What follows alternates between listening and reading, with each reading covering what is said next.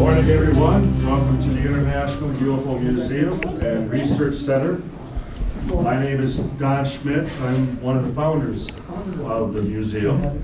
Let me give you a little more background. I was a special investigator for the late Dr. Jalen Hynek, who was consultant to the Air Force Project Blue Book, the official investigation of the UFO phenomenon. And then when he founded the Center for UFO Studies in Chicago, I became his director of special investigations for 10 years. I served on his board of directors, and I was a skeptic. And the one case I wanted to go after was Roswell. We were so confident we would make a single weekend jaunt down to New Mexico and prove that this was nothing more than a weather balloon device, as the government still maintains, or something just as conventional. And here we are all these years later. We have this beautiful museum that has drawn over 4 million people from all over the world. We've done 7 best-selling books on the case. The first one was made into the Golden Globe nominated Best Picture, Roswell, starring Kyle MacLachlan, Martin Sheen, Dwight Yoakam. We've had 5 archaeological digs at the crash site, still looking for physical evidence. But to me personally, what I feel is the most significant is the fact that we tracked down and interviewed over 600 people who were directly or indirectly involved with what happened here back in 1947. Now, a little history lesson. Whenever I ask where was the first atomic bomb detonated, how many would be aware that it happened just 2 hours west of here? Trinity Site, north of White Sands Proving Grounds. And then you had ongoing atomic research here in 1947 at Los Alamos. You had all the testing of the captured German V-2 rockets just south of Trinity at White Sands.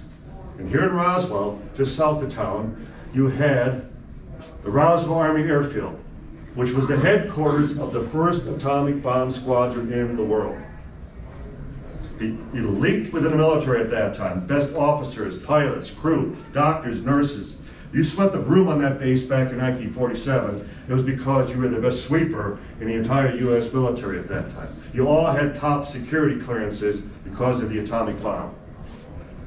Late evening of July 2nd, the high desert of Lincoln County. Severe lightning storm.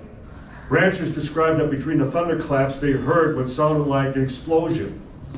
Next morning, a ranch foreman by the name of W.W. Brazel discovers a huge debris field of the strangest material. No one's able to identify it. He brings in a couple of boxes, not to the military base, but to the sheriff, George Wilcox. Wilcox in turn contacts the base. He speaks with Head of Intelligence Major Jesse Marcel, who then alerts the very base commander, Colonel William Blanchard. Blanchard dispatches Marcel and a counterintelligence officer by the name of Captain Sheridan Cabot. They go to the ranch, they investigate the crash. They're amazed by not only the vast amount of debris, but the fact that it covers an area of almost a mile long. They gather up and they fill 2 entire vehicles.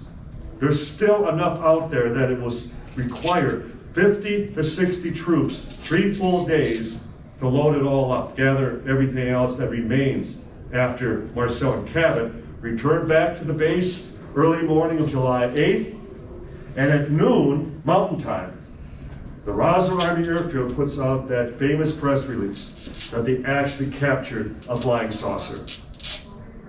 5 hours later, going up a chain of command, Colonel Blanchard, the base commander's boss, Brigadier General Roger Ramey, head of the 8th Air Force that the 509th Bomb Group was part of, he calls a press conference.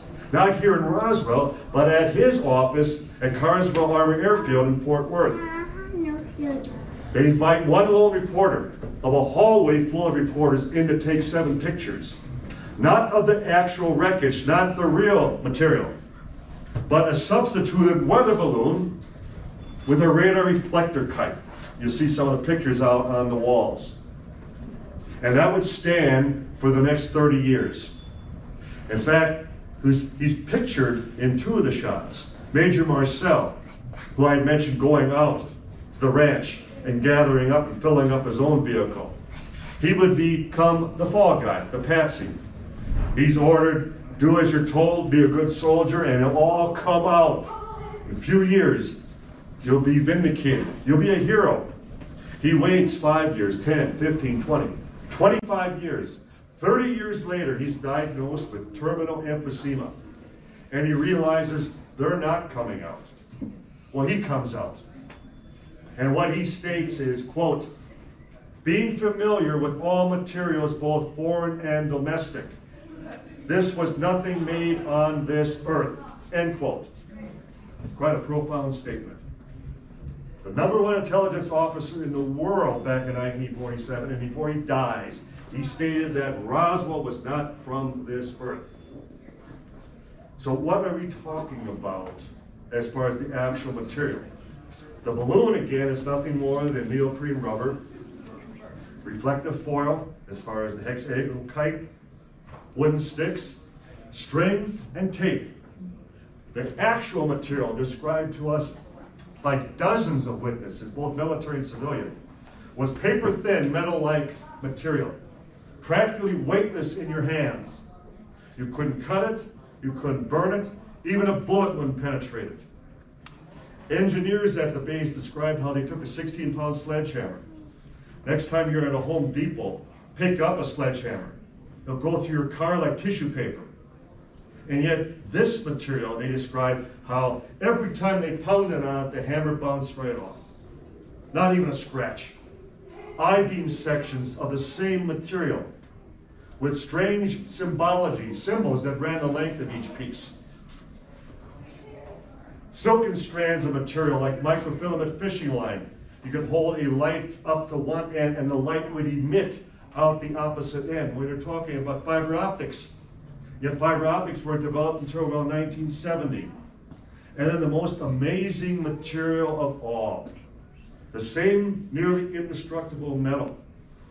But this you could crumble, you could crease, you could fold, you could crunch into a ball. And every time you placed it down, it would slowly unravel and flow like water and assume its original shape and size. In other words, it possessed perfect memory. We do not even have such material as of 2021. Yet, this is exactly what the witnesses described. And then we also add the little men, the little bodies, they all described.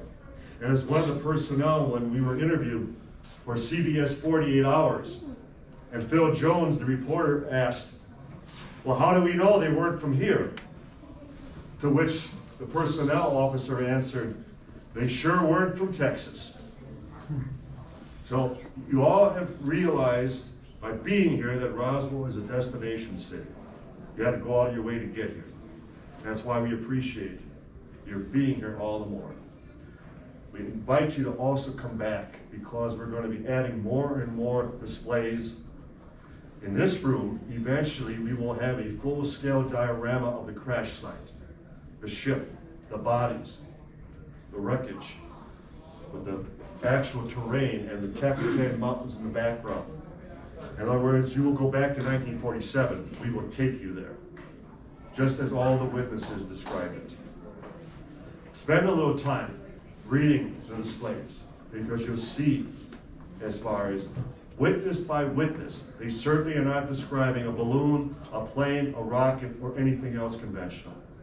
They truly realized that they were dealing with something extraordinary. We had festival over the last 4 days. So the gift shop, we have books left. So I have them up here if any of you are interested. I just happen to be the author. So as long as I'm in town and I leave, I go back home this afternoon. So I only get here 5 times a year. So whenever I am, I take advantage of this because I love as far as presenting at least a taste of what we have accumulated, what we put together as far as what I'm convinced is the biggest story of the millennium. And you're now having a part of that. So again, if any of you have questions or are interested in the books, I thank you. Thank you.